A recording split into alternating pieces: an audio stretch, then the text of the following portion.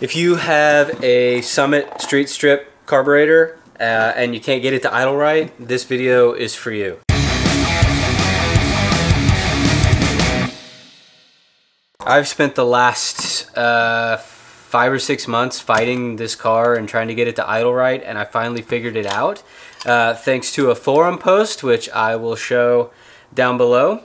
But this car had a 600 on it that was installed by the previous owner. However, the motor itself, the crate motor, was dynoed with a 750. So when this 600, which sat forever, was all gunky and gross, I opted to get a brand new 750, which is where this box came from. However, after I installed it on the throttle, it would run fantastic. It would pull hard all the way through the power band. It was great. But idling was awful. It smelled like gas. It was running so rich. I could not screw the idle mixture screws in far enough to get it to lean out. They were bottoming out and there was just nothing else I could. I advanced it as far as it would go. I tried to close the throttle blade and it would just die. It was just not a good look. So finally I found this post, which I will link down below.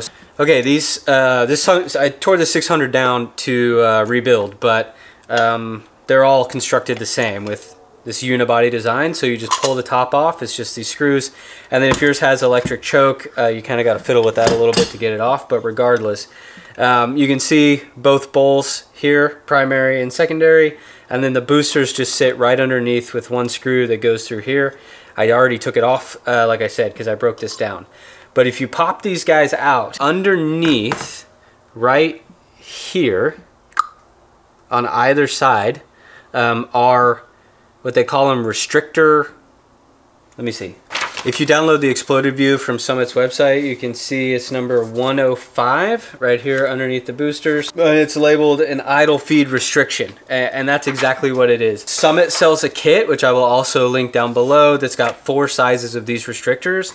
The 750 had the biggest one on it, and it just so happened that I already had this 600 and was able to pull the second smallest size out of it and put it in here, and now it is running crisp. It is awesome. It starts up instantly.